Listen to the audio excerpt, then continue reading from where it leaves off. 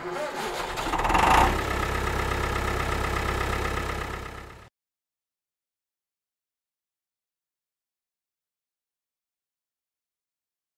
everyone. I thought I'd start out with just a little survey here. Who's growing seed? Great. And who has grown seed? Great. For your own use? For exchange? For sale, marketing, distribution? One, two? Yes. Do you have varieties that you maintain and work with? That's sort of what you work with, yes? And how many generations, that's plant generations, not people generations, have you grown out of seed for? Anybody has done it with one seed several times, or? 10 years. 10 years. And was that a biennial or an annual? With a garlic crop. Okay, yeah. Okay. And who considers themselves in the seed growing business? Good, a few of those. And are you growing or contracting for a seed company? Is anybody doing that? No, none of, oh, one. Yes, okay, great. I'm going to go through what we do with some pictures and why we do it, but I'm going to go through that fairly quickly because I want to focus more on the possibilities of what you can do, more than just what we're doing.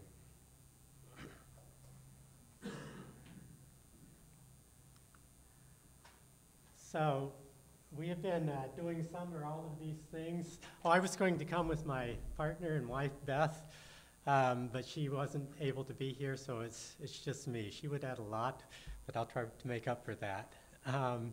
So all those things I mentioned, we've been doing some or all of them on some scale for 40 plus years, and we're starting our 29th season, focusing vocationally on growing seed, but that's almost always in the context of a larger farming operation, doing other things as well, not specifically seed growing only. And what we have done and how we have done it is probably not the way anybody else would have done it or why they would have done it. And my goal today is to share my experience and what I know about seed growing, and above all, to enable, encourage, and inspire you to grow seeds. Focus closer. A little background on seed growing altogether. So until very recently, every farmer basically and gardener saved their seed, because if they didn't have anything to grow next year. And it's pretty recently in the history of agriculture that that's been outsourced to, outsourced to more commercial operations. So the first people to put seed in paper packets and start selling them were the Shakers. It was an intentional spiritual community, and that was about 200 years ago. And that was an innovation, and they did it in interesting ways. They invented a seed packing machine, which is still the basis for seed packing machines today. They're very creative and innovative people. But people getting their seeds out of bags and packets rather than from the plants, that's a pretty recent thing.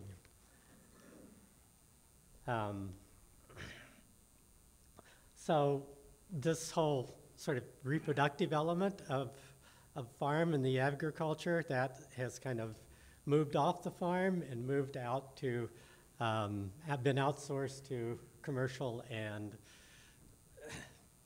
supply, and much of that development and maintenance of the seed and the breeding and keeping the seed stocks going and working with them, that's been outsourced either to the academic world or to, or to the industry using, modern scientific methods. And so this whole taking it away from the farm and the farmer and from the actual practice of agriculture on the farm has had some real consequences. huge consequences for agricultural biodiversity, because when every farmer was growing their seed and selecting it, you really had an incredible amount of biodiversity because every farmer did it differently. You had a stability because it was so widespread, and it wasn't subject to whatever market trend comes about. For the culture of agriculture, it's something that was kind of lost.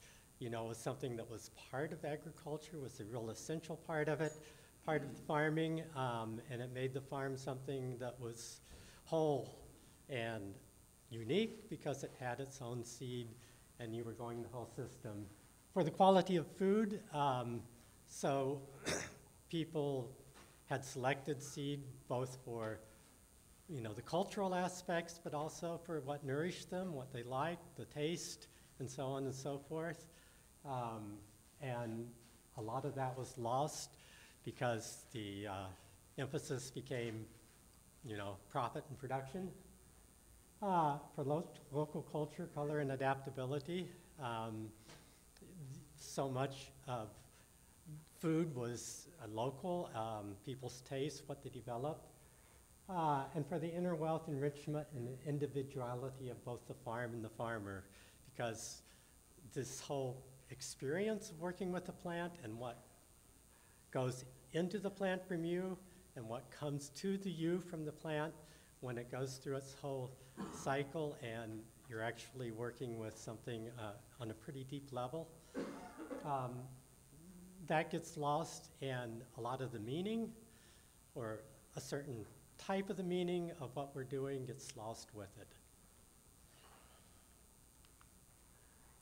Okay, so in what we do, we're growing seed, we're doing it as a business, but we're doing it out of a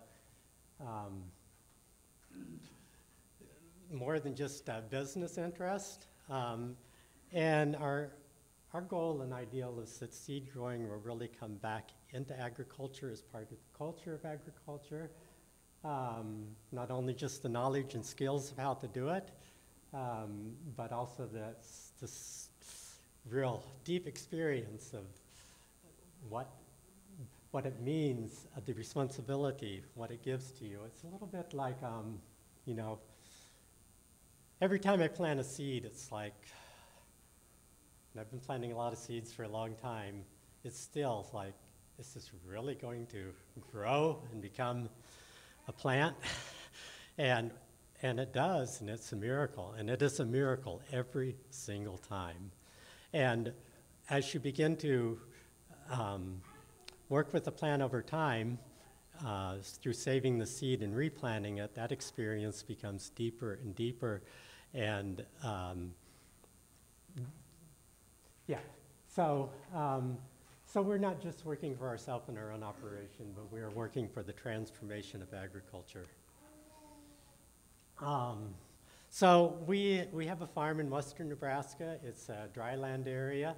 It's almost on the border of Wisconsin.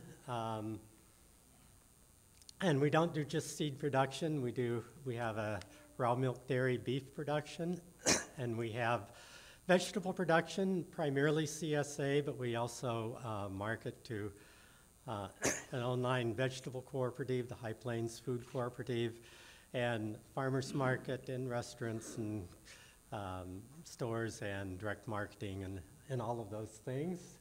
And then we have the seed business. And we've planned it this way because we didn't want the seed to come out of an isolated, specialized thing. We wanted it to come off the farm. We wanted it to be a natural part of the farm that enriches the farm and that the farm enriches the seed. So we grow everything that we grow for seed. We also grow it for vegetables. We have that direct experience. And we grow it in a larger population, and I'll be talking about populations, so that we can select out of that. We're always looking at it. We have a deeper relationship to it. It also becomes more adapted to us in the farm, and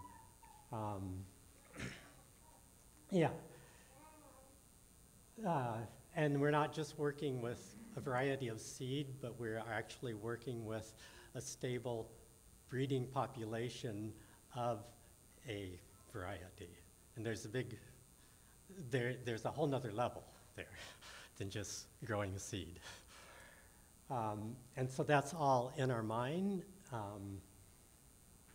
Yeah, so then, like I say, the reproductive element stays on the farm. It makes the farm more of a complete cycle, a complete being.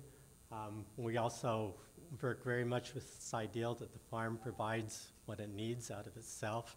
And primarily we work with that with fertility, but we also work with that with the seed. So the animals there, they provide the fertility. And as you will see, we do the seed and the vegetables on more of a horticultural scale. It's not a broad scale. So most of the farm is in pasture and rangeland. So it's only about 1%, only it's 540 acres, 5 to 6 acres of vegetables and seed crops. And yet the vegetables and seed are the larger part of the gross income of the farm. But the animals provide much more than just what they provide financially. They provide, they provide the fertility. They provide a whole nother element on the farm, and they balance our lives. And okay.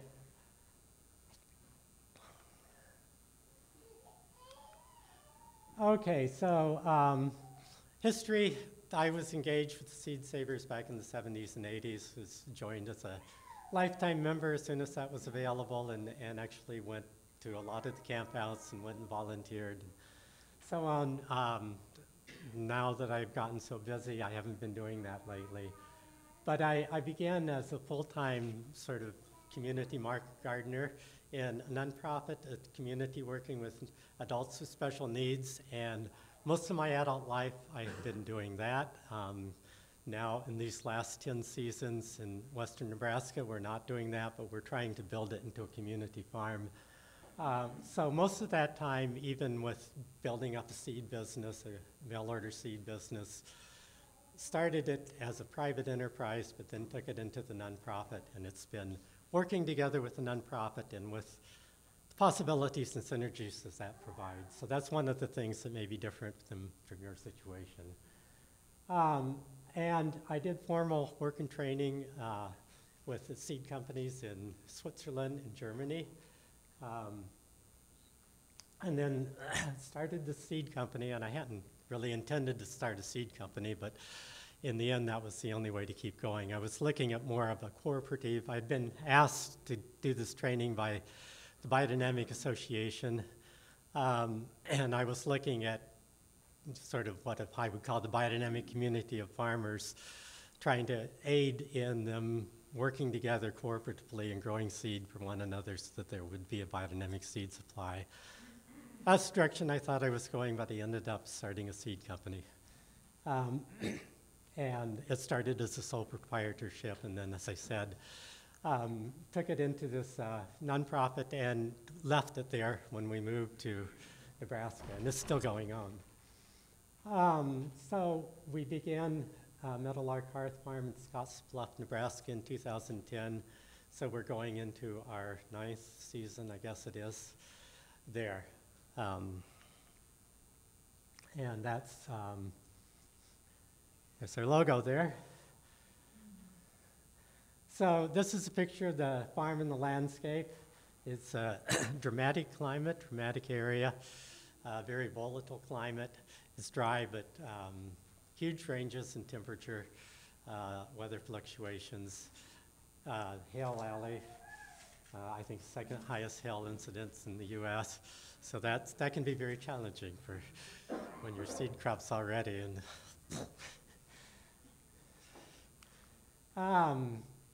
So yeah, I mean, these are some of the crops we work with. I had worked on building up this, I and my wife, retail seed business, and we decided to go a different direction, and we've done primarily contract seed growing for other seed companies. However, kind of because it's what we do, and we knew it, we've established again a seed offering online. It's meadowlarkhearth.org. So, but that's, you know, altogether as a business, it's the smaller part of it. Mainly we're doing the contract growing for other seed companies. So yeah, that was beet seed. This is harvesting beet seed out in the field. So we just lay down a tarp, fold the plants over, actually cut them with a electric chainsaw. Found that was the most efficient way. Use a vegetable-based oil so we don't get any. And then there's the final cleaning of the beet seed. It's a rolling operation. There's actually a machine that does that, but we do it by hand there. Be full of stems. What rolls out at the bottom is just pretty much ready to put in packages. It's clean. It's gone through a winnowing and a screening process before that. So this is carrots. They're a biennial crop.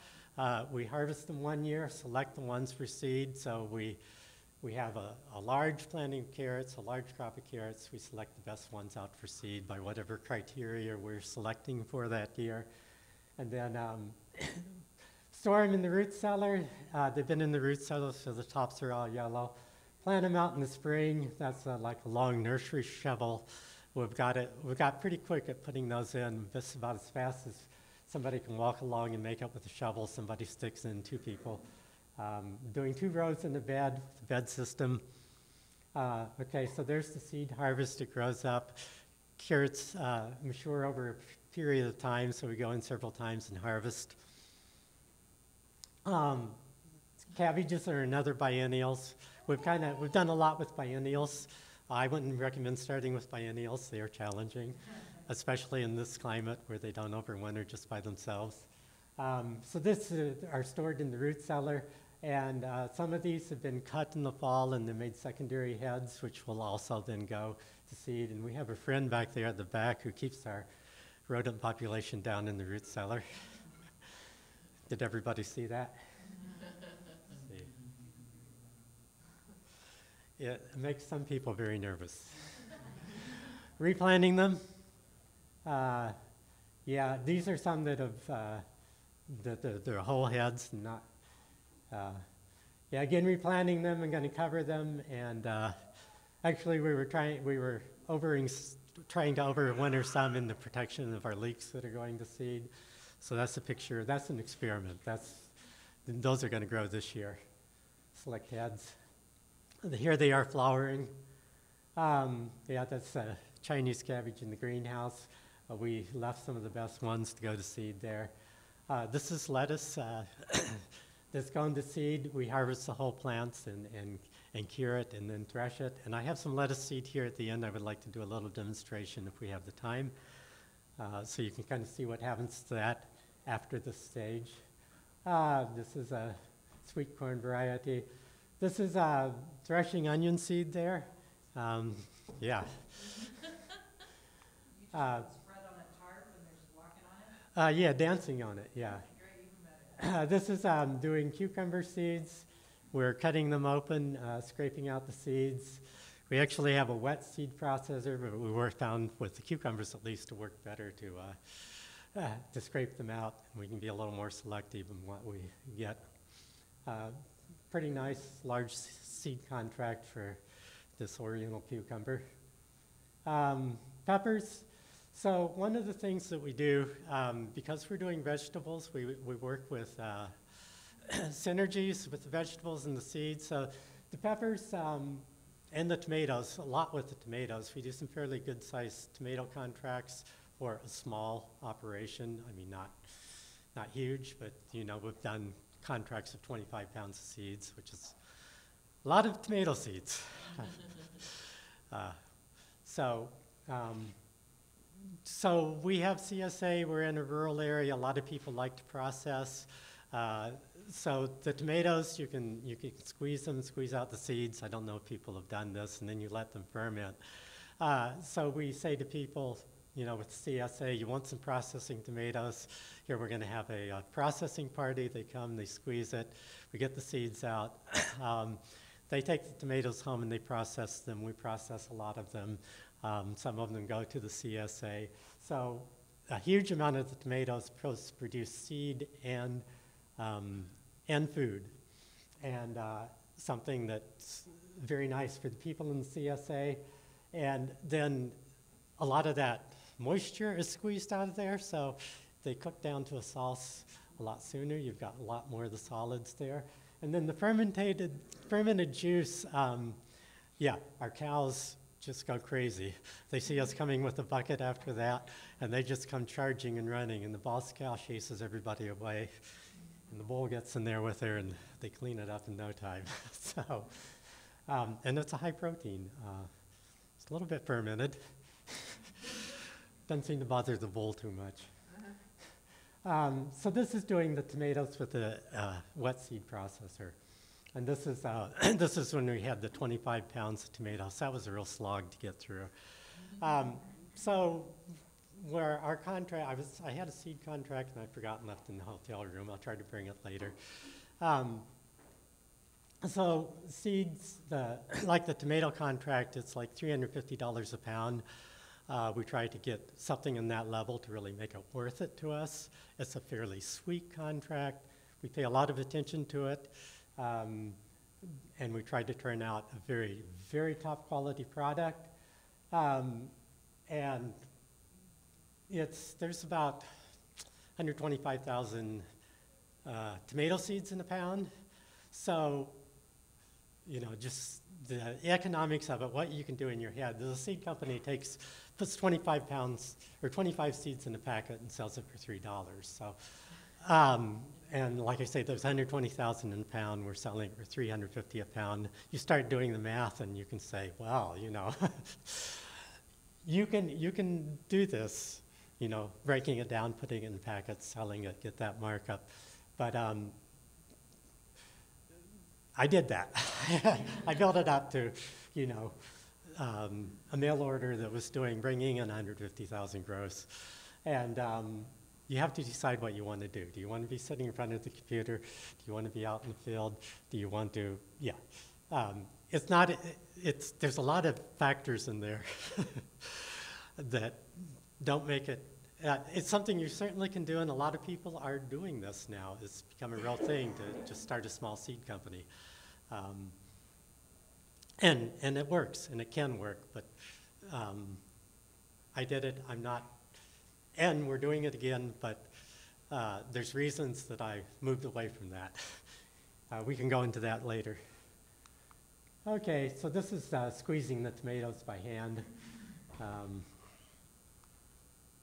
Yeah, this is our living room. We combine art and agriculture and seed growing. But those are buckets of fermenting tomatoes. They're in the window. They have about the right temperature in there, and it stays warm overnight. And the fermentation process goes differently depending on the temperature, and so on and so forth. This is garlic. We're mulching the garlic field. Yeah. Hail, I talked about hail. There's onions underneath there. There's another seed crop off to the right. Yeah, the first year we grew this most beautiful crop of onion seeds. They were just about there, and then the hail came. And that was, you know, that was a big loss. So when it gets to a certain stage where it's really vulnerable, when they start growing those scapes up and they can break over, we put hail cloth on, and we didn't have a hail problem this year, but we do it anyway. Do a lot of work with screens, a lot with hand screens. We also have fanning mill and a fairly high-end aspiration air cleaner, but I end up doing a lot of it by hand anyway. When you're doing a variety and doing small amounts, I often find I like doing it by hand, and you have less problem with contamination. It's just so hard to get those machines back to where you want them to be. So like when I'm doing a lettuce, I do a white seed, then I do something else, maybe a cole crop in there in the machine, and then I do a black seed, and then I do something else, then I come back and do another white seed lettuce, and there's some black seeds in there. You know, it's, no matter how well you clean it out. So I don't know. Contamination is something that you need to be pretty concerned about, especially if you're trying to build a professional reputation. And it happens so easily. This is another sweet little machine. It's a length separator. So screens are width separators. So if you have a stem, it'll go up on the end and it'll go down through because it has a certain width. Length separator will separate things by length, and there's two basic systems of them, and one is a disc with pockets in it, and so everything that's longer than that pocket is wide gets left behind. And the other is an indent cylinder, which goes around and it picks things up, and it picks up the seeds and drops them in a trough, and the things that are longer stay underneath. This is a little one that you turn by hand. This was really sweet when we were setting up Turtle Tree Seed as a sheltered workshop with special needs people. And it's actually a laboratory tester, so that most of these disc cleaners are these big long things with all these discs in them, and it takes a long time to set them up and clean them. And you kind of want to know what you're going to set up in there before you set it all up and then maybe have to change it. So this is, you have a whole set of discs and you test it, but we just use it for a basic seed cleaner a lot. It fits our scale. And I do a lot with this tray, and it's kind of traditional Northern European seed cleaning. There's a lot of techniques that you can do with it, and traditionally they're made of wood, ash wood, and they're kind of curved and shaped. But it works pretty good just with something made out of paperboard like that. And that's what I'll demonstrate at the end if we have time. So there's, here I'm just using it to hand pick. I go through a process of maybe blowing and shaking to get stems and things or whatever I want out to the front, or rolling. Again, that rolling process, if you have something really round like a cabbage seed or something, you can do this rolling process, or you can do it the other way where you do kind of a shuffling, shaking process, and all the stems come up over the end and float out. It's kind of some of the things you do are almost magical. And I really like working with these hand things, and I've trained with somebody who had spent a long, long time learning and training and doing these things. So there's another, that's just a seed blower, fairly accurate. I do a lot of that just with hand screens, and you can do this whole process of creating the air coming up through. But when I want to when I'm testing seeds particularly, and I want to know exactly what I'm blowing at and what percentage I'm taking out, it's a laboratory tester. And then I do that, and then a lot of times, if I've blown it out and treated it a certain way before, and I'm filling small packets, I run it through there before I fill the small packets, just to make sure that everything is uniform and it's gone through the same process as the lot I tested.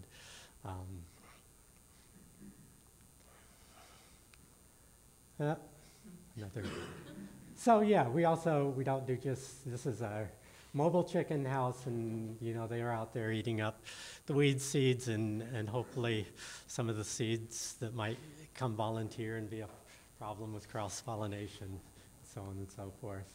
And there's some of our cows out there in the field. Yeah, and so diversity, having one of the wonderful things that growing seed brings is you have all these plants that are flowering that in the kind of horticultural system we do are all mixed in with your vegetables, and they bring all the pollinators and all the beneficial insects and when you go out there and you've got like a carrot patch and it's blooming, you hear it like 20 feet before you get there. It's just incredible, and all you see in there. So yeah, and it adds a whole nother element to the farm. Okay, and then we've continued in one way or another to do the kind of social work that we were doing in Camp Hill. So this is working with a handicapped young man there. And then we do a lot with training because we're trying to grow not only seed, but seed growers. So we have a seed apprenticeship program, And then we have Seed Festival, and this is like Seed Festival. We do a harvest dance again. And then we, like, the last 3 years, we've done a biennials field day where we bring all the biennials out that we've planted or stored over the winter, and people help plant them, and then we talk about that. Do a kind of pollination blooming tour day where we look at all the flowers and talk about pollination and the biology of the plants, and then a seed festival in the fall. And then sometimes then in late fall, early winter, a real professional seed growers workshop where we, so we got a specialty crops grant from the Nebraska Department of Agriculture, one of the federal USDA block grants, to teach and mentor seed growing, and that's done now, but we did a lot of these programs through that. And just, yeah, a few pictures outside our front door. We keep our hands there in the flower and herb seeds and so on and so forth. And do that on a small scale, and that's very satisfying too. And it's something that you can do that can have quite a bit of value in a very small area, even if you're just doing a, very small garden. Okay, so you can grow seeds. If you're planting seeds, you can grow seeds. You can do it. You should do it, okay? But, if you want to go into the seed growing business, yeah, try it first. Get some experience. Grow some crops and varieties you like out the seed, something you know, something you're familiar with. This gives you some experience and you build some confidence. And then replant them the next season and see how it does for you. Give them to other people and have them plant them. Find a mentor. Get to know somebody who's doing it. Kind of get a feel of what it's like. Talk to them. What are their problems? Take a seed class. You've got Seed Savers Exchange here. There's, I think there's kind of regular events and classes. Yeah, Organic Seed Alliance, they have an incredible conference every 2 years on seed with tours of seed farms, and there's quite a few places now that are doing seed growing courses. So kind of look that up, and there's a lot available online now. So, this is Seed Savers Exchange has had this book out for a while, and is still the very best basic book, on seed saving, but, like Oregon State University, everything's there online too. So, yeah. And then decide how you want to market. Direct to regional sales. Do you want to do seed racks? Do you want to put out a catalog? Do you want to try to work with others, the regional cooperative? There's quite a few of those arising now, and I think it's a very good thing. They all have their challenges and benefits, like with the direct sales and seed racks and things, you're getting that markup. But you sacrifice a lot to get that markup. Okay. Pay for online catalog offering. Contract growing for a seed company. We have gone to doing that a lot, and there's reasons for that. It's certainly the simplest. But you have to really do it right if you want to develop that. So working with another more experienced contract grower to help them fulfill and expand their contracts, that might be a really good way to start, because you have your mentor, you already have the market, you're not trying to break into that market. So contract growing. The demand is out there, particularly for certified organic seed. That market hasn't been saturated yet. There are some trends in it which will make it probably more difficult, and that's more in the commercialization and the importing of seed and things like that. Unfortunately, you'll find most of the seed companies, as soon as they can find somebody who'll do it cheaper, if they can get the same quality, you're done, or you have to come down. For the most part, we have not had to go out and look for contracts. They've come looking for us. So, I mean, that market's really there. You know, they're knocking on our door saying, can you grow this, can you grow that?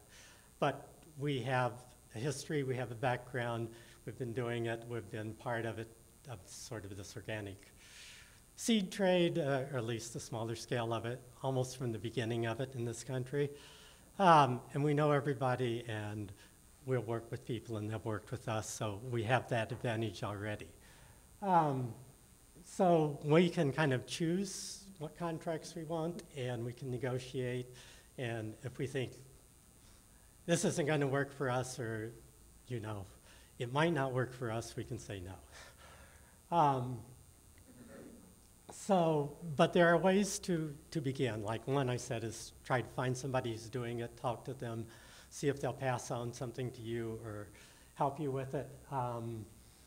So another way, and we do cultivate the market. We keep in contact with seed companies, the breeders, the growers, you know, and get a sense of what's out there, what's needed. And yeah, that's all very important part of the business of doing it.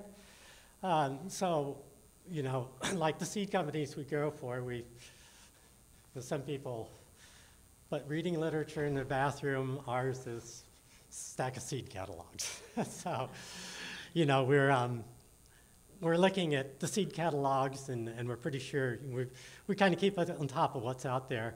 And if a company has something that's really good and they're not offering it this year, and they've offered it before, and maybe they say something about it or they don't, you know, we say, okay, what's going on here? And so we'll often say, you know, why aren't you offering this? Oh, we lost our grower, or we couldn't get it, or so on and so forth. And then it's like, well, are you interested in it? Also, if we have something that we know and it's really good, we'll go to a seed company and say, you should try all this here. And if you like it, we'd like to grow it. Yeah, so those are ways of doing it. Talk to seed suppliers. You know, approach what you're doing with real respect for other people who are doing it. You know, I mean, don't be afraid even if you're trying to break in and you're desperate to do it. Don't be afraid to negotiate or to turn down something that's really not going to be worth it. You'll be ahead to do that. And if they can get you to do it cheaper, they will. So for the most part, you know, a good seed company cultivates its growers too.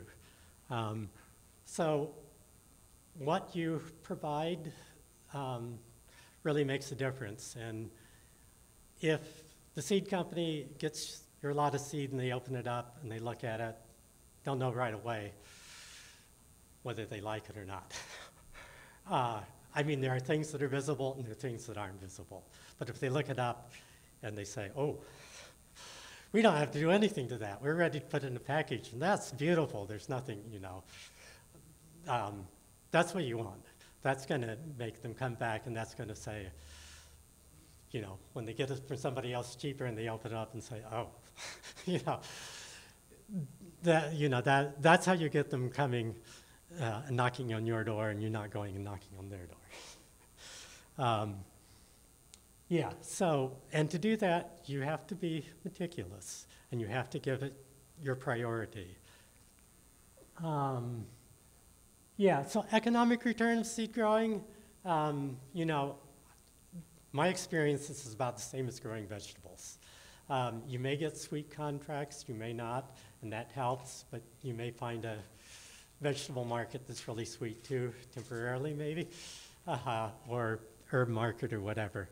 But yeah, when I was working in Germany, there was a kind of vegetable farming enterprise. It was a kind of a company group, and they decided to do seed growing, and they had already, I mean, they were very exact. They already knew everything about the vegetables, so they kept exact records of how much it cost, how much time, what they put into it, and they found that was the case, and I've generally found that's the case. So don't expect a whole lot more than you're going to get for growing vegetables. If you go the value-enhanced things of putting it in packets and selling it and putting it in racks, you have extra time and extra costs and whatnot. Same with food. So yeah, again, don't be afraid to negotiate or turn down contracts. It's worth it to look around, to wait, to talk, to say, this is what I need, and go for that. Look for economic synergies, dual seed, vegetable, animal feed crop sort of things. You know, for example, well, what's the farm? It's a seed farm that's a seed growing part of the Triple Divide seed co-op, which they're growing for a regional, but this farm has also been growing things for contract growing. And they're also doing not just seeds, but strawberries and a certain amount of vegetables and seeds. So they grow melons for seed, for instance.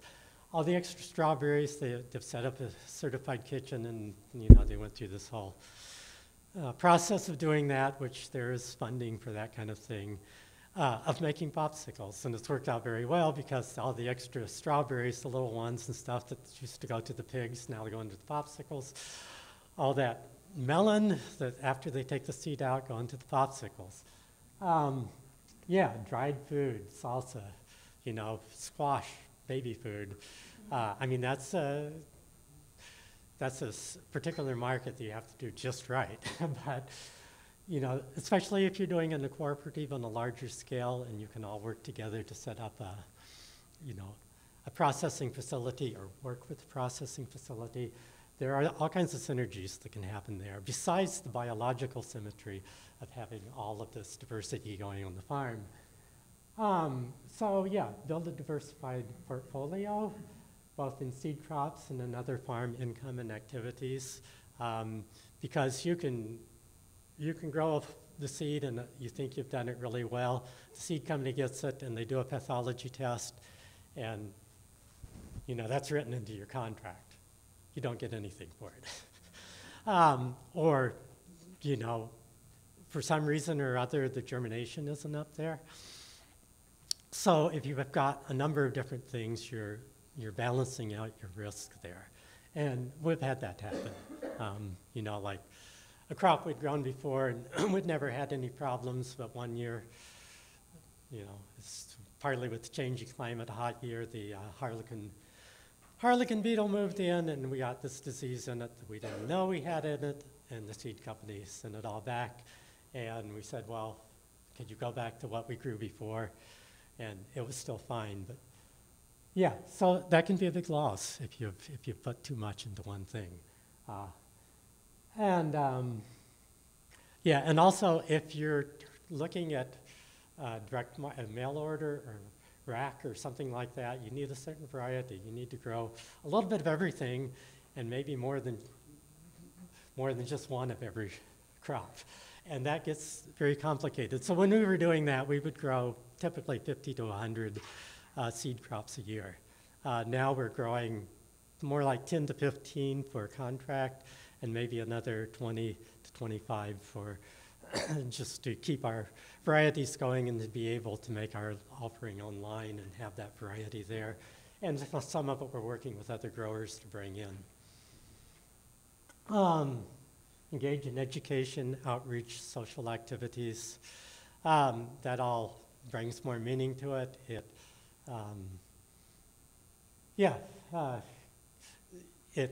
makes it more than just something for you. It brings a lot of interest.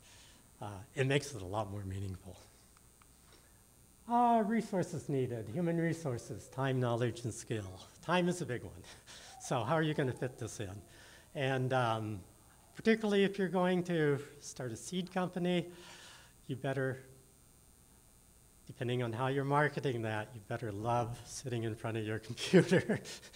It's one of the reasons I've really done with it in a certain sense. I mean, I do plenty of that. But also, you know, when I was so focused on vegetable production for the, you know, the community and the market and all that, it was like, no way I could get away in the summer.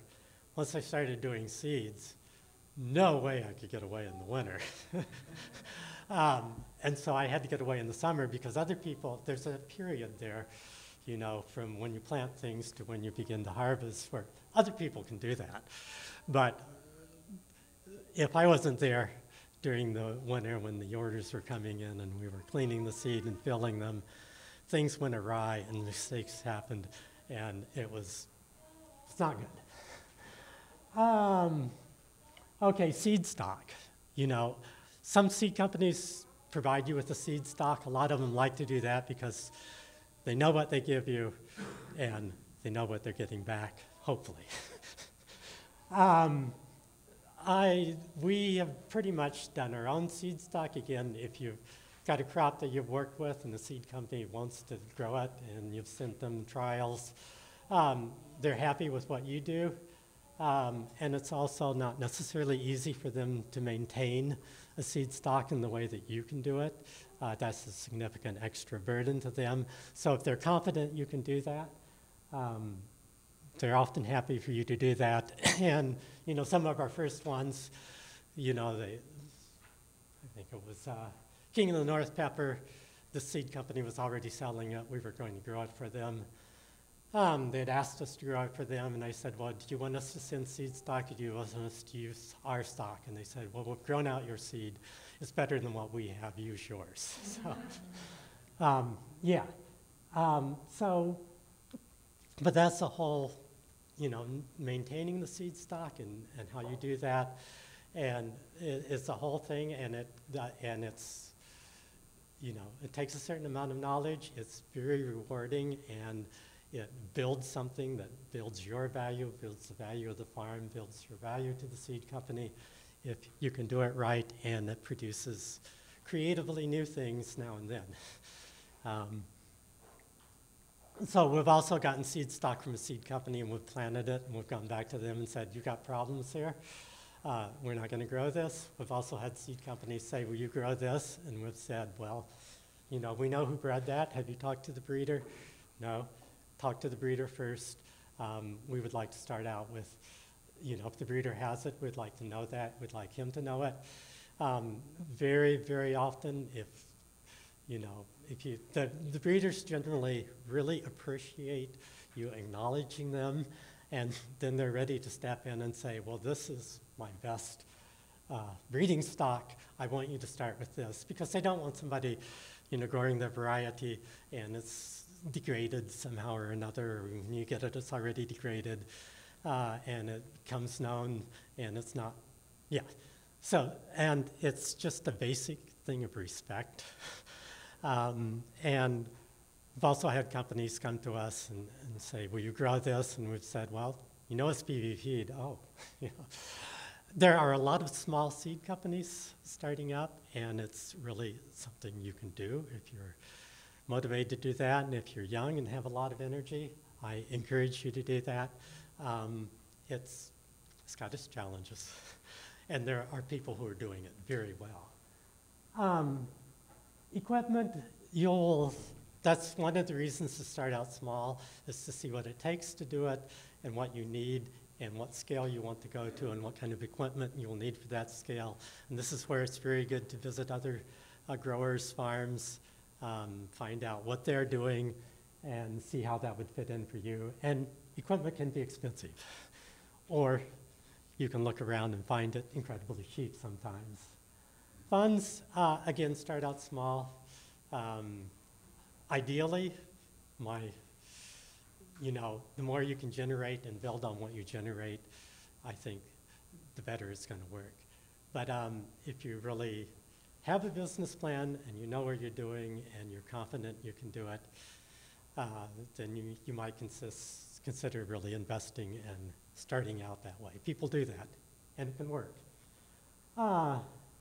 Yeah.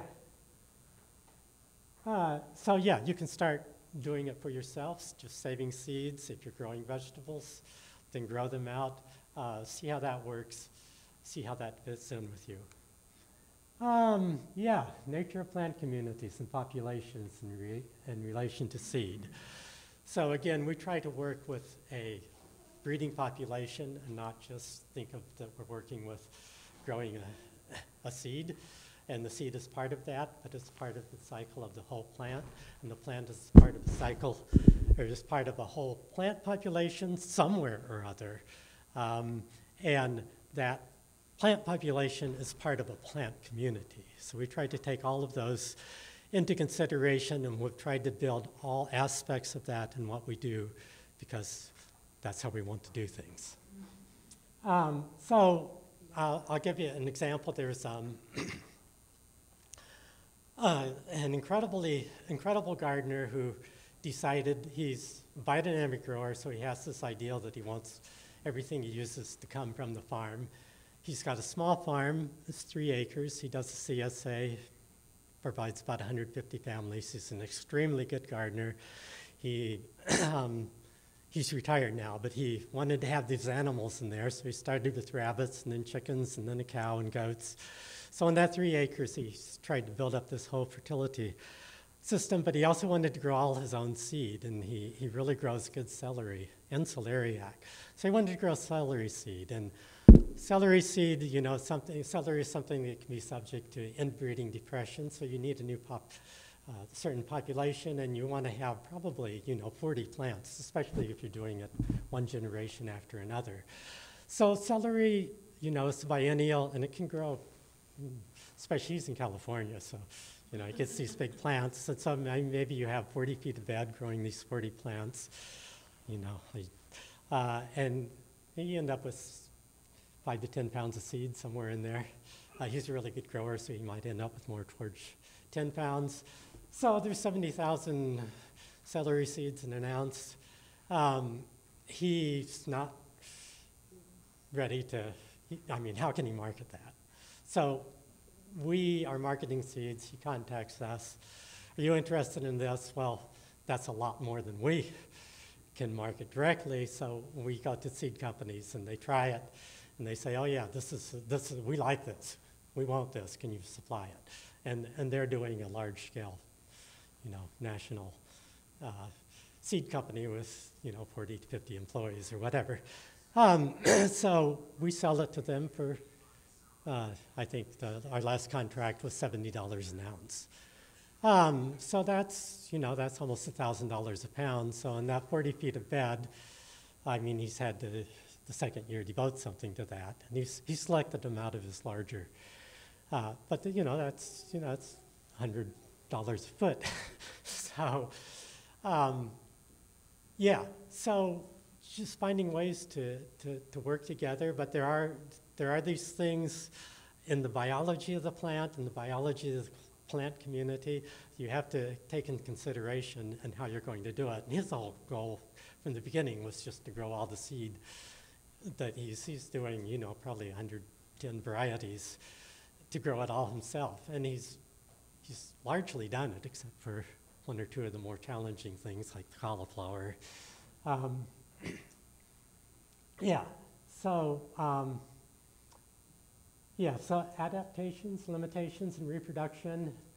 That's one of the things is the plant. The isolation, you need to think about isolation and pollination, how you can do that. There's all different ways of isolating things.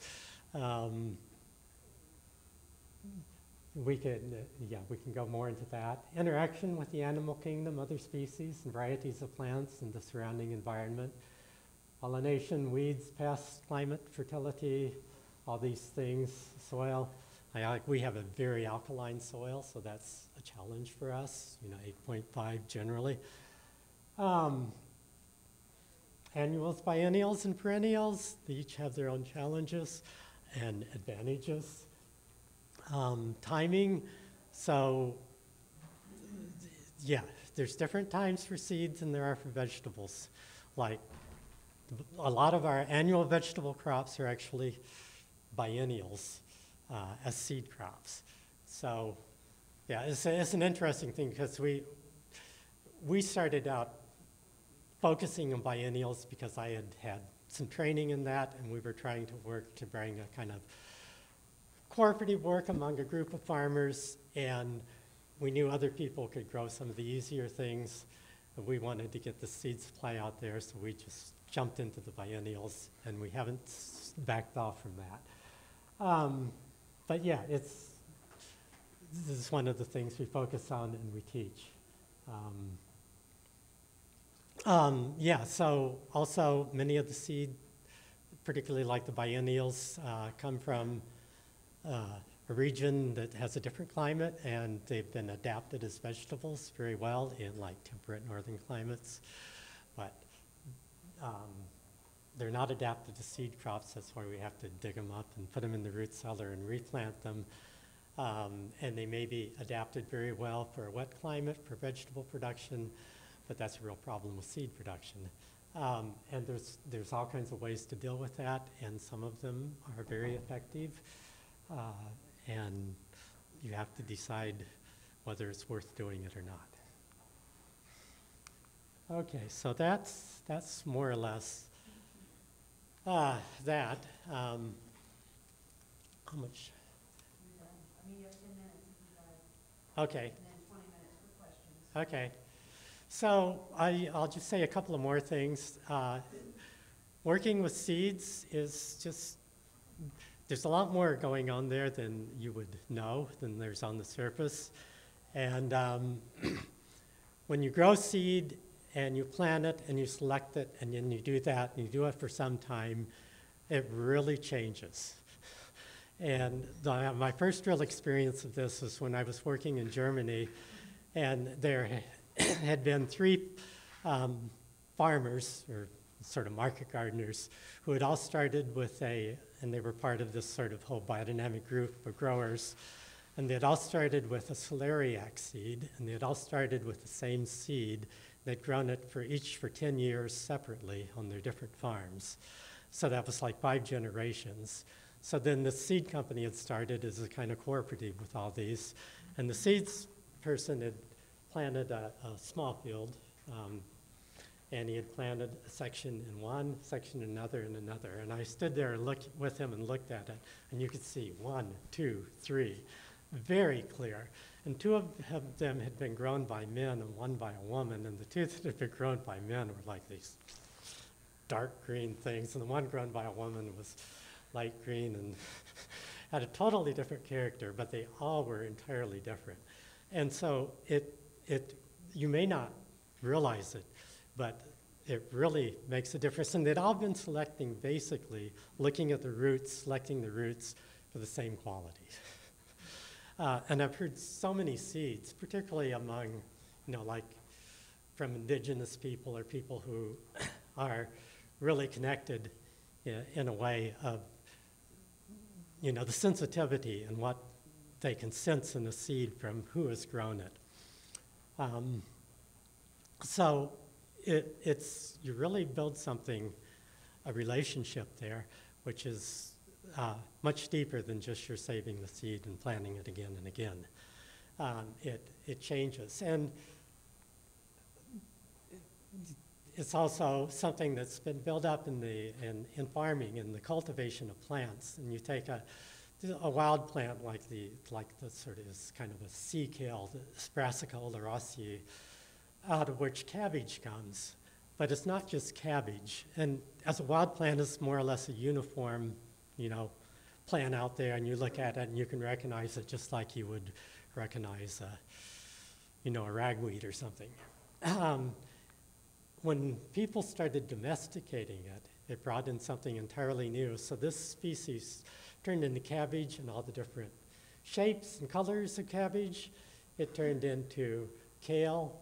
It was more of a kale to begin with. Collards, Brussels sprouts, broccoli, cauliflower, kohlrabi, and a few other more obscure things. So when domestication came and you had a whole different element, which was more out of the cultural element going into it than the natural selection, it released something that brought out this incredible diversity. And you look at your cabbage and your Brussels sprout and your kohlrabi, and your broccoli, and you would think those are all different crops.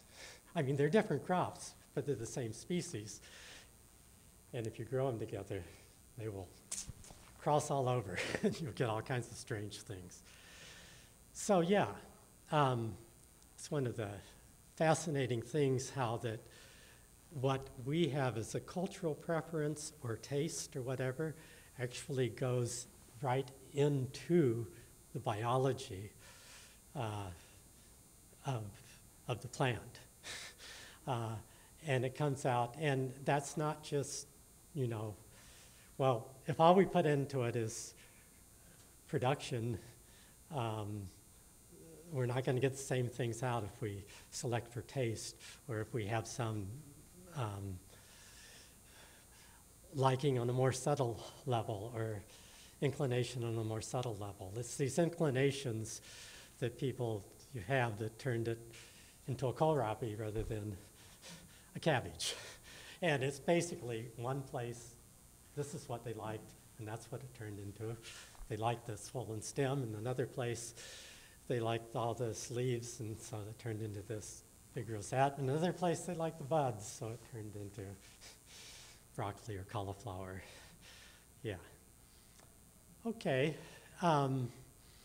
So I hope you feel that you've learned something, and I hope all of you will consider working with seeds because it enriches your own experience, and the world is desperately in need of it.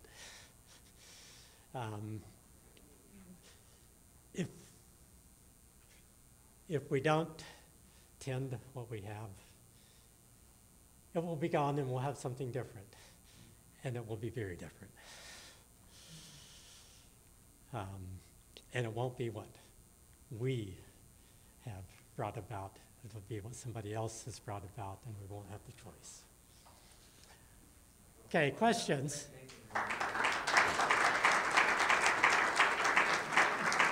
And I do have just a little demonstration here, which I'll probably maybe set up in that little thing there.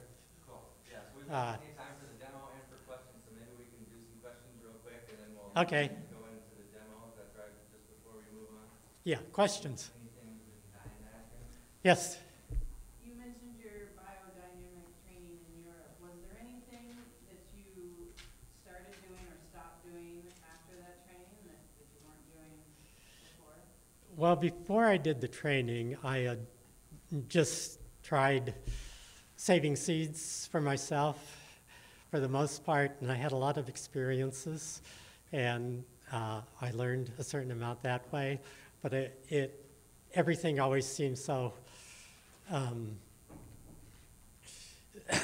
pressured towards just growing the vegetables and so on that I never gave the seeds the kind of attention and focus they needed. And so I wasn't always consistent, or I would have problems and I wouldn't try it again. So after I did this training, and it's not just because it was biodynamic, but also, it was partly because it was biodynamic because I had taken up a task and I was not going to not do it. So one way or another, no matter what, I was going to grow seeds. And I've done it in all the different ways, and I'm not going to stop doing it. But I had done a 3-year training in biodynamic agriculture, so I was already pretty much familiar with the biodynamic approach, and one of the things that I had really seen as lacking, particularly in this country, in the sort of biodynamic movement and community, was that everybody was just buying their seeds from seed catalogs, and there wasn't even organic seed available. And so I wanted to change that, so that's been a task. You know, there's kind of 2 different approaches that I was introduced to, and they're kind of polarities, and biodynamics is full of polarities, so it's very interesting. And one is that the farm should produce everything it needs out of itself, so you grow your seeds that you're going to use. And the other is that, and it's kind of the Luther Burbank approach, is that things can become kind of stuck and static, and there's ways of breaking that stuckness so that you get something freed up that you can work with. And this is very much like what Luther Burbank would do. So he would take something and he would grow it in a different condition or a different environment. And then you'd suddenly see all kinds of things that would allow him to bring about something new. So he said environment, environment, environment. I probably said that word more than anybody else. That was in the 1920s. So the other approach was, and being trained in Switzerland, they would do this periodically with their grain crops. Like if they grew down in the valley, periodically they'd grow them high up in the Alps, and then it would bring about a certain renewal. And they would feel like there was something fresh. And so seeds, you know, there's this, with open-pollinated seeds, there's this, what do they call it, kind of running out. Pardon? Well, yeah, it's that if you keep that population completely closed, yeah, the genetic slump, and it'll begin to deteriorate and run out, and you'll find that. So there have to be ways to renew it. And one of the ways to renew it was to send it out, maybe send it someplace other in the world or to growers in whole different areas, and then bring it back and maybe combine those and then see what arises out of it. So that's a real approach to breeding, to regenerate and renew something in your seed stock. So yeah, so you can work with both of those. So it's not that you do the one, that you have to produce everything on your farm. So there's a real place for sharing seed, for sending it out, for bringing it back. I mean, that's how so much is developed, because people have, I mean, seeds, garden seeds particularly, vegetable seeds are so cosmopolitan. They're from all over the world. Yeah. Yeah, there, you had a question next? Yeah, thanks. I might have missed this. I apologize if I did. Can you talk a little bit about sort of negotiating contracts? You said you grew most of your seeds for wholesalers. Yeah. Talk a little bit about that process. Okay. So, like I said, we have been in a fairly good position because contracts for the most, pretty much have come looking for us, and we haven't gone looking for them. And then other people have come in and asked us, you know, we talked to so-and-so and they said, you grew this, and can you grow it for us? So negotiating a contract, have enough experience that you know what it's going to take you to grow it. Don't grow it for less than it's worth you to do it. If they can find somebody else to do it cheaper than you, let them.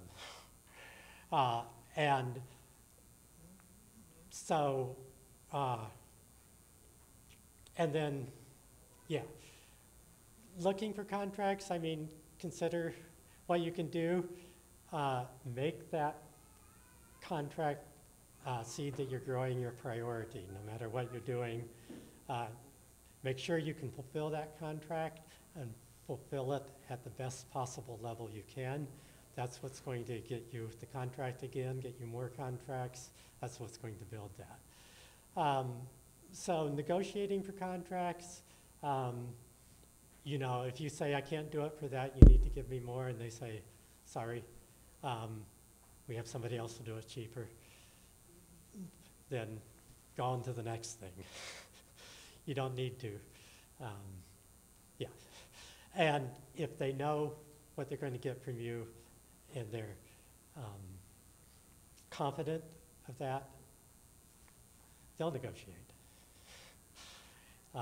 It's worth more to them to negotiate and get something that's really what they need and what they can use and doesn't have problems than to buy it cheaper and have to deal with that until that seed lot runs out. So there's the two sides of it. There's one, how you negotiate with the seed company, and the other is how you fulfill that contract and build your reputation. And then, like I said, you know, cultivate those contracts and that outreach by saying, well, by seeing what they need, by talking to other people, I mean, like Southern Exposure Seed Exchange has a list of things they need growers for. They'll send you that list and say, will you grow this? You know, we haven't grown for Baker Creek seeds, but they grow a lot of different things. They sell a lot of different things. And if you look at the catalog from one year to the next, you'll find a big change because they not too discriminating on who grows seed because they do so many different things. And people will grow it, and then they don't grow it the next year. So, you know, I do know people who grow for Baker's Creek, and that's primarily what they do, and it works really well for them. But it might be one of the easier ones to enter into. One because of the variety, one because you can see what they had, and they're not growing it anymore, and you can say you want somebody to grow that. Is anybody here from Baker Creek? I don't have a lot of experience with Baker Creek. We haven't bought much from them because we can only deal with so much, and we're dealing with a lot of different things. But we've talked to them about it, we've considered it. So you can kind of, and there are a lot of small seed companies now, and some of them really need to build up their, I don't know what you call it, offering or portfolio. So you can kind of see what they need, and you can say, oh, this is something I can do, and you can talk to them. You know, we wouldn't, I think, make it at all if we weren't certified organic. We're certified biodynamic too. That doesn't make a whole lot of difference. But all the other things we can do, we really don't need to be certified organic. But for the seed growing, which we send out beyond our area, we need to be certified organic to do the contracts. And that's the specialty market that's real high end right now. You know, the market that gets imported from China and et cetera, or Eastern Europe, the more challenging that's going to become. But now's the time to move into that because we're not quite to that point yet. Also be aware that you can lose what you're doing in terms of going back to them the next year from one year to the next. My experiences don't necessarily expect loyalty from who you're contracting for. And those seed companies can also go out of business, and suddenly here you are. You have to look for another market, and that happens. Or they can change, you know, management, and the management decides, no. Yeah, that happens too, especially if there's a lot of investment and financing behind that. That can make it more difficult because they have to restructure because it's not making it. I just know this. I know this has happened to seed growers, and it's been extremely difficult. So you know, those are all things to consider and look into. Each company that you're thinking about, do some investigating, build a relationship, cultivate that if you want to do this, or do it yourself and deal with all that's involved with that, starting your own. Yeah. Yeah. I have maybe a dream of adapting, let's say open-pollinated tomatoes, or even popular ones that you could probably get almost in the seed catalog. I kind of have a dream to maybe adapt them to my local climate. So you live in Nebraska, I'm up in Minnesota, not way far north. And we have a perfectly adequate growing season. And so I've been saving maybe 5 generations of Brandywine tomatoes. They look the same, but I pick, you know, the best ones every year. Is that a reasonable thing to do? Oh, that's a very reasonable thing to do. And if you want to, they look the same to you because. Well, the tomatoes do. Yeah. Maybe the plants are because. Right. Well, you've selected probably to keep them looking the same. Although, so what I would say, you know, if you're ready to do this, I don't know how much you can play around, but go back to your original source and then go to several other sources, grow yours, grow that, grow that, grow that, and look and see how it does for you. And if your tomatoes are, wow, and the other ones are, oh, that's not quite making it, or, you'll find out pretty fast, and you will see real differences. Yeah, so the adaptation would be based on climate, maybe a little more colder climate, but also my growing methodology. Yeah, and diseases, and there's all kinds of things. And it will also maybe give you more of an idea of what selection criteria you want to go to when you compare them to what you began with, the direction they're going. Do I want them to go further in that direction or less? What's there? I mean, if you go to Seed Savers Exchange and get those, you might get a whole different strain of that. So, and it might give you an idea, and you say, oh, I want put these two together. Yeah, and I started with Susan Asler's Seed to Seed. Yeah, okay. Just to get the idea. That's great. And so then when you have something that's really adapted, then I don't know if you want to go into the business, but you can say, this is really adapted, you should try this for your northern seed, or, so yeah, it opens up all kinds of possibilities. I was going to ask if I could piggyback on that and ask if you're interested in, contracting with somewhere like Baker Creek that sells nationally, would that be a hindrance or a benefit that he's got his brandywine that's more locally adapted to a northern climate? Would they say, oh no, we want something that is more, widely adapted to any climate? Well, or would they say we like that? Okay, so I also buy seed from Johnny's from time to time, Yeah. and I find that does very well in my climate. Seeds for the north. So it's not, sometimes if it's okay for a harsh climate, it's maybe a little bit better for other places too. Yeah, that tends to be the case. The further north you grow them. When you grow them in the south and move to the north, that's more of a problem than when you grow them in the north and move them to the south, or breed them. Humid, wet, Yeah. like they do in the south, summer, hot, some of those diseases, that's a good thing, Yeah. right, to have resistance. Okay. Maybe do another question before we cut for the Yeah. demo. You. Maybe you covered this because I came in late, but what are the tools you can't live without, like for production? Whether that's for isolation or for harvesting and processing your seed, like what are the top things that you're like, these are huge, you have to have? Well, it's so variable with vegetable seed, what you need and what you can do with each one. You can do anything, anywhere, if you try hard enough. But there's a lot of things you can do with very simple tools that either you have or you can make. It depends on what scale you want to do it. Screens, I mean, I can show you how I can clean this even with this lettuce seed, even without a screen. But I put it through a screening process, and it makes it a lot easier. So it comes to the point where how much easier do you need to make it, and how much do you want to invest in making it easier, and what scale are you doing it on? So, I mean, the main thing that you need is experience. You need good seed.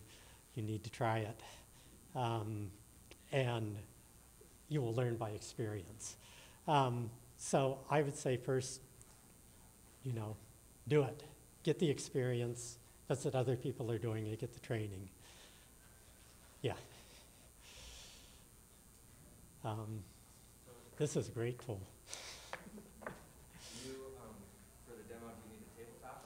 I thought I would do it over there because I'm going to do a winnowing, and there's some that may want to go. I have a sheet to do it on. Okay. Go over the sheet, and that has a something that'll catch it that goes So over, and it won't make a mess. mess. Before we go over it,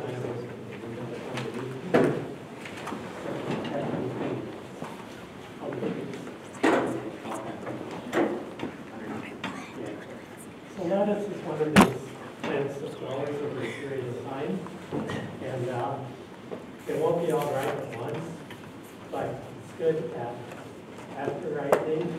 So you kind of look for the point where not too much is, you haven't lost too much because it's shattered, because it's like one of the dandelion seeds. You want to get as much of that as you can, but you also don't, you want to not let them So what we do is we cut the whole lettuce plant, and we cut them about, what do you call it, feathering out, and it starts making these things about 10% feathering out, 10 to 50%, somewhere in there. So lettuce is for the most part self-pollinated. And then we cut the plants, we cut the whole plant, break down all those lovely roots. And we lay them down in sheets, so I'll tell it on the sheets, depending on how much. You can take the 4 corners, tie 2 corners, tie 2 other corners, and spin it up in the water, take it out of the field, put it in the truck, whatever they do. Then they bring it in and set up cardboard boxes, set them up right in the box, and give them, usually 4 to 6 weeks to cure, and those seeds will continue to develop in there, and they'll generally be permanent seeds. So we went from 40% seed that continues. Yeah, until you're probably getting 80 to 90% by the time of extraction. Okay, so you have these big plants with all the stems and leaves on them. And the threshing process I do, and I'm doing it again, which I almost always do. When I was working in Switzerland, they had a really nice thresher feed thing. You're on the beater, and you can stick in the flowering tops and pour it out. Or we did the flowering tops. That was beautiful. And you can control the speed, so you can do it quite precisely. But I lay them down, and I don't want them to be too dry, or else if they are, I maybe take them outside and let them overnight get some moisture and they just partly dry out. Because I don't, the lettuce seed, there's a lot of little stems up there at the top. Those break up, those mix with the seed. I've got a whole lot of work. So I lay it down, hopefully with a certain amount of moisture, so that not so much the seeds will separate, so the stems won't break up. But I lay them all down, the bottoms there, the tops here, all the seed tops here, and I just do this down until, and the seed falls out here in the middle, until it's all fallen out. Take all the stems away, and then I put them through the screening process. And first screen I have are cardboard cloth, and maybe I do it, a quarter inch or half inch. The seed goes through there, and then down to 1/8 inch, and then I have smaller screens and some slit screens. It's not part of the point. So that gives me the thresh points. And so this is stuff I just did a couple of days ago. So if I don't get around to it when they're dried down, I cut them out of the boxes and tie the 4 corners again and hang it up somewhere so the mice can get to it. And mice like to get around to it. This one is called Strudel Peter, this lettuce. It's kind of an elderly traditional variety from Switzerland. Very, very nice. Beautiful plant. So I'm going to put it in here. And this hasn't had anyone knowing it that So there's a lot of chaff. there's a lot of chaff in there. So you can come and look at it and see what it looks like.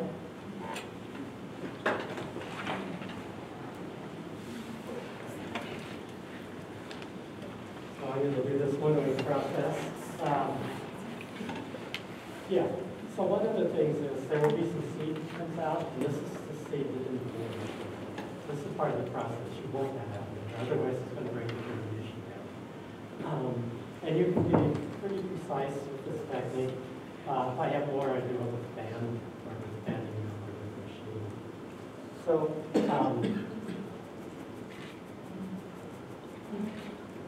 see, you couldn't really see what you're seeing there. Watch this. Take some practice. The seed is staying there. This is all chaff. Okay, so you start.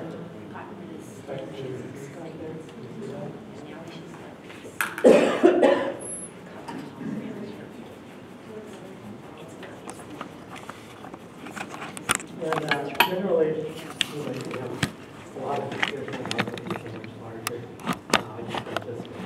This is my backpack. Depending And then you can create some of your own here there, but this basically creates its own fan. And once it, this is kind of the way it works, so it's working quite as well as it should, but once it starts being cleaned, you start out and you see it all over the place, you start getting a straight solid line across the front floor. And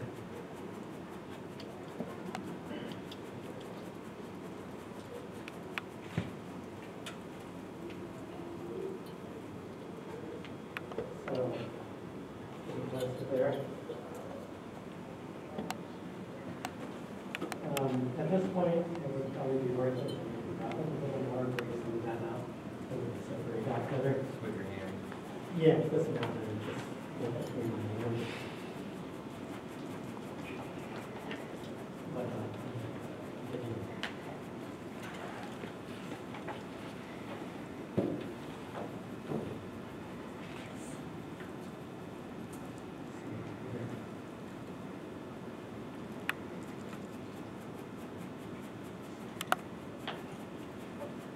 So if we find any lettuce seeds down here, do we want to try and call you out? Check your lights out, those are the less mature ones. Because their weight will be like slightly different from the mature. Yeah, they won't have that.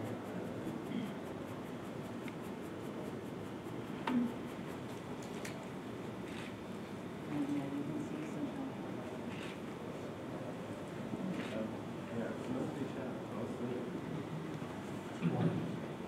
Maybe seeds in there. Okay. I'll find it out. We'll just take the seeds and roll them in the figure. And then we'll just, see that, like that.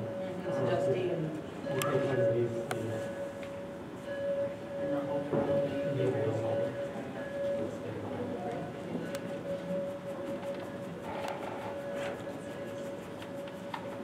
What did you say this cultivar was? What was the name of the last thing? Stroke leader. It's like a tonsil. It's like neighbor.